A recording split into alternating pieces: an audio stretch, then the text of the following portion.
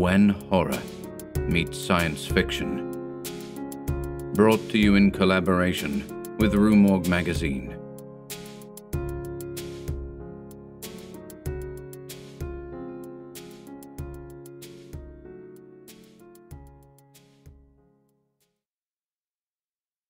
All Cats Are Grey by Norton. Under normal conditions, a whole person has a decided advantage over a handicapped one. But out in deep space, the normal may be reversed, for humans at any rate. Steena of the Spaceways. That sounds just like a corny title for one of the Stella Vito spreads. I ought to know. I've tried my hand at writing enough of them.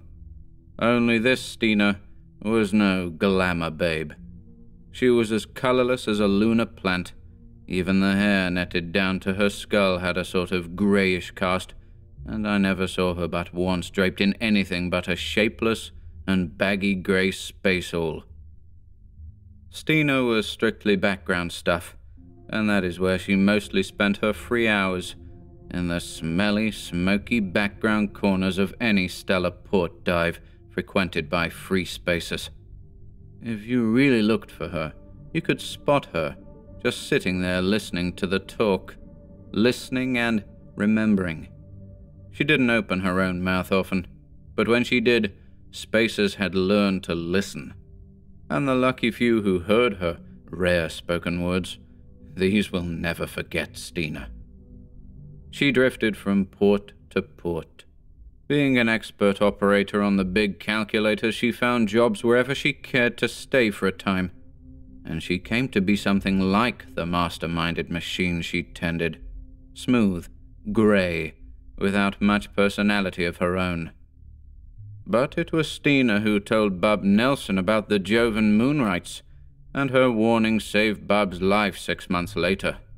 It was Steena who identified the piece of stone King Clark was passing around a table one night, rightly calling it unworked slightite. That started a rush which made 10 fortunes overnight for men who were down to their last jets. And last of all, she cracked the case of the Empress of Mars. All the boys who had profited by her queer store of knowledge and her photographic memory tried at one time or another to balance the scales. But she wouldn't take so much as a cup of canal water at their expense, let alone the credits they tried to push on her. Bub Nelson was the only one who got around her refusal.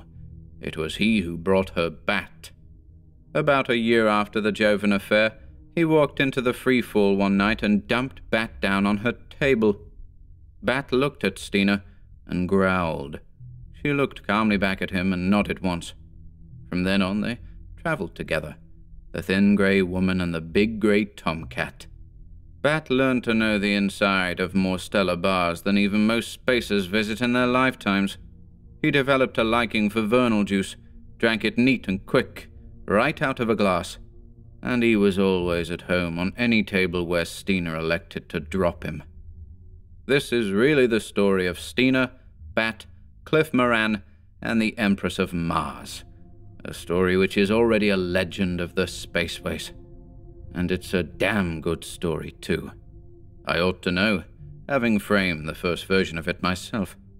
For I was there, right in the Rigel Royal, when it all began on the night that Cliff Moran blew in, looking lower than an ant-man's belly and twice as nasty.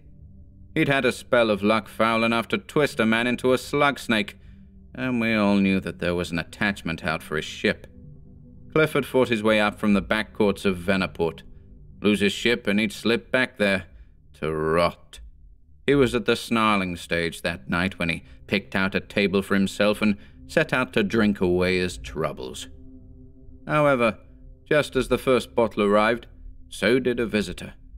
Steena came out of her corner, Bat curled around her shoulders stolewise, his favorite mode of travel. She crossed over and dropped down without invitation at Cliff's side. That shook him out of his sulks, because Steena never chose company when she could be alone. If one of the manstones on Ganymede had come stumping in, it wouldn't have made more of us look out of the corners of our eyes. She stretched out one long-fingered hand and set aside the bottle he had ordered and said only one thing.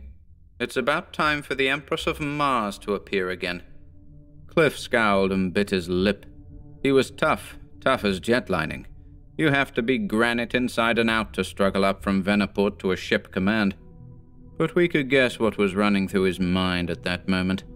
The Empress of Mars was just about the biggest prize a spacer could aim for. But in the 50 years she had been following her queer derelict orbit through space, many men had tried to bring her in, and none had succeeded. A pleasure ship carrying untold wealth, she had been mysteriously abandoned in space by passengers and crew, none of whom had ever been seen or heard of again. At intervals thereafter she had been sighted, even boarded. Those who ventured into her either vanished or returned swiftly without any believable explanation of what they had seen, wanting only to get away from her as quickly as possible. But the man who could bring her in, or even strip her clean in space, that man would win the jackpot. "All right." Cliff slammed his fist down on the table. "I'll try even that." Steena looked at him, much as she must have looked at Bat the day Bub Nelson brought him to her, and nodded. That was all I saw. The rest of the story came to me in pieces, months later and in another port half the system away. Cliff took off that night. He was afraid to risk waiting, with a writ out that could pull the ship from under him. And it wasn't until he was in space that he discovered his passengers, Steena and Bat. We'll never know what happened then. I'm betting that Steena made no explanation at all. She wouldn't. It was the first time she had decided to cash in on her own tip, and she was there. That was all. Maybe that point weighed with Cliff. Maybe he just didn't care. Anyway, the three were together when they sighted the Empress riding, her deadlights gleaming, a ghost ship in night space. She must have been an eerie sight, because her other lights were on too, in addition to the red warnings at her nose. She seemed alive, a Flying Dutchman of space. Cliff worked his ship skillfully alongside and had no trouble in snapping magnetic lines to her lock. Some minutes later, the three of them passed into her. There was still air in her cabins and corridors, air that bore a faint, corrupt taint, which set Bat to sniffing greedily and could be picked up even by the less sensitive human nostrils. Cliff headed straight for the control cabin, but Steena and Bat went prowling. Closed doors were a challenge to both of them, and Steena opened each as she passed, taking a quick look at what lay within. The fifth door opened on a room which no woman could leave without further investigation. I don't know who had been housed there when the Empress left port on her last lengthy cruise. Anyone really curious can check back on the old photo reg cards. But there was a lavish display of silks trailing out of 2 travel kits on the floor, a dressing table crowded with crystal and jeweled containers, along with other lures for the female which drew Steena in. She was standing in front of the dressing table when she glanced into the mirror, glanced into it and froze. Over her right shoulder, she could see the spider silk cover on the bed. Right in the middle of that sheer gossamer expanse was a sparkling heap of gems, the damped contents of some jewel case. Bat had jumped to the foot of the bed and flattened out as cats will, watching those gems, watching them and something else. Steena put out her hand blindly and caught up the nearest bottle. As she unstoppered it, she watched the mirrored bed. A gemmed bracelet rose from the pile, rose in the air, and tinkled its siren song. It was as if an idle hand played. Bat spat almost noiselessly, but he did not retreat. Bat had not yet decided his course. She put down the bottle. Then she did something which perhaps few of the men she had listened to through the years could have done. She moved without hurry or sign of disturbance on a tour about the room, and although she approached the bed, she did not touch the jewels. She could not force herself to that. It took her 5 minutes to play out her innocence and unconcern. Then it was Bat who decided the issue. He leaped from the bed and escorted something to the door, remaining a careful distance behind. Then he mewed loudly twice. Steena followed him and opened the door wider. Bat went straight on down the corridor, as intent as a hound on the warmest of scents. Steena strolled behind him, holding her pace to the unhurried gait of an explorer. What sped before them both was invisible to her, but Bat was never baffled by it. They must have gone into the control cabin almost on the heels of the unseen, if the unseen had heels, which there was good reason to doubt, for Bat crouched just within the doorway and refused to move on. Steena looked down the length of the instrument panels and officers' station seats to where Cliff Moran worked. On the heavy carpet, her boots made no sound, and he did not glance up, but sat humming through set teeth as he tested the tardy and reluctant responses to buttons which had not been pushed in years. To human eyes, they were alone in the cabin, but Bat still followed a moving something with his gaze, and it was something which he had at last made up his mind to distrust and dislike. For now he took a step or two forward and spat, his loathing made plain by every raised hair along his spine. And in that same moment Steena saw a flicker of vague outline against Cliff's hunched shoulders, as if the invisible one had crossed the space between them. But why had it been revealed against Cliff, and not against the back of one of the seats, or against the panels, the walls of the corridor, or the cover of the bed, where it had reclined and played with its lute? What could Bat see?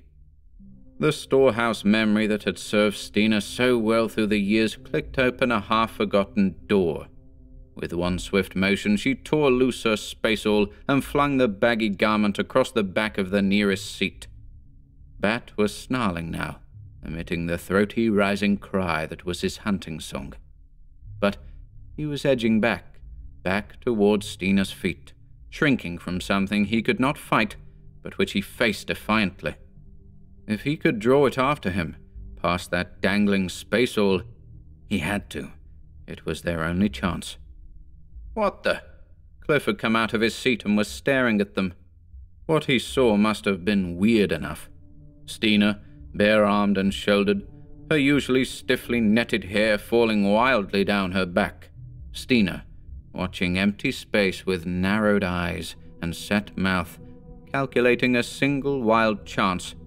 Bat, crouched on his belly, retreating from thin air step by step and wailing like a demon.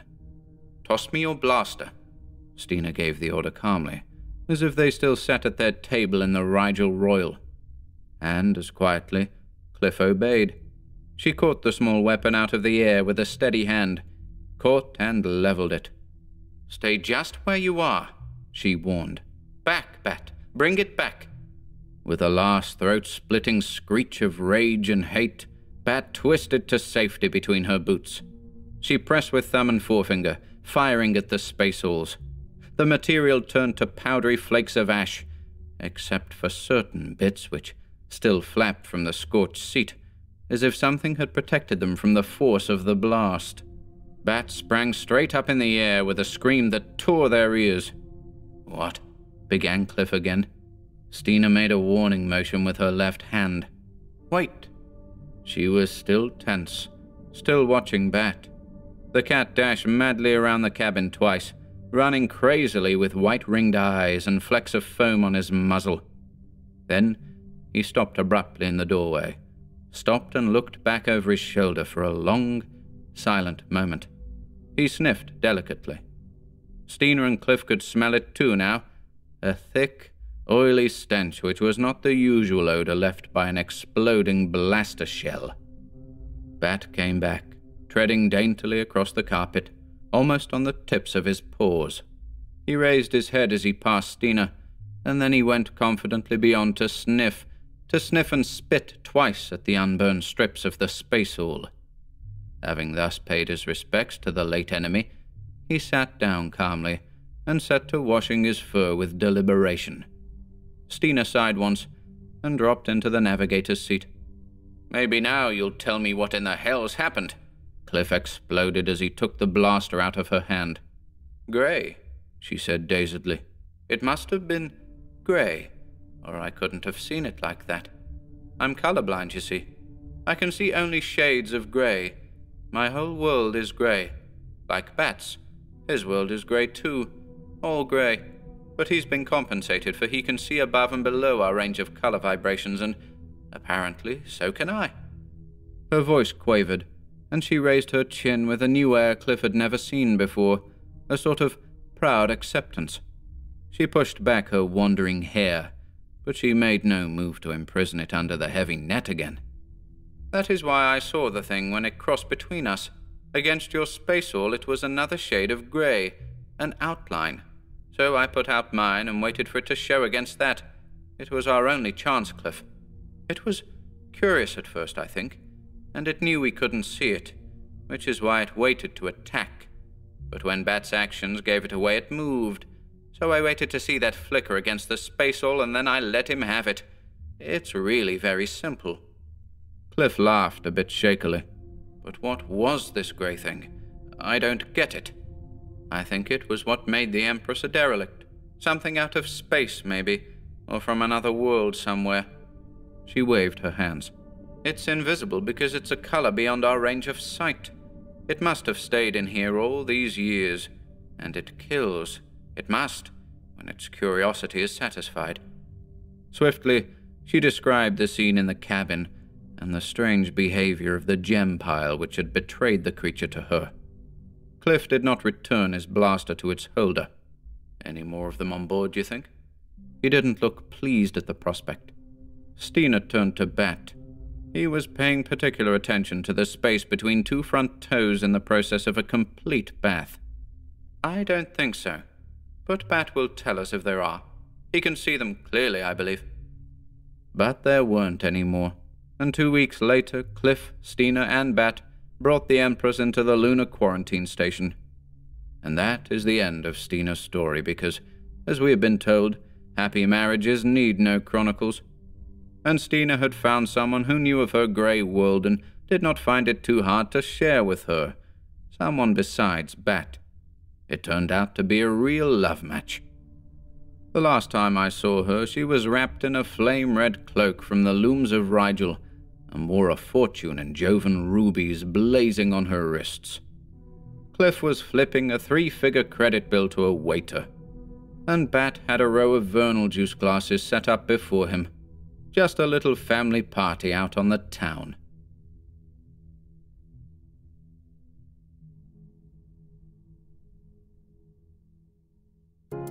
And thank you for listening to When Horror Meets Science Fiction here at HorrorBabble. To play us out, this is Above the Blue Smoke.